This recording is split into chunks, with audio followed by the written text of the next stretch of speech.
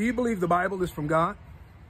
Do you believe that the Bible was actually written to reveal to us God's ultimate and final and complete will? A lot of people don't. They actually struggle with this. As a matter of fact, in a recent poll by Gallup, only 46% of the people who identified as Christians actually believe that God authors the Bible. Some people believe it's just a matter of interpretation. You believe what you believe, I believe what I believe, it's all good. Some people believe that the Bible is just way too incredibly difficult to understand. And a third group, they basically dismiss the Bible by saying it was written by men, no different than you or I. So what good does it do?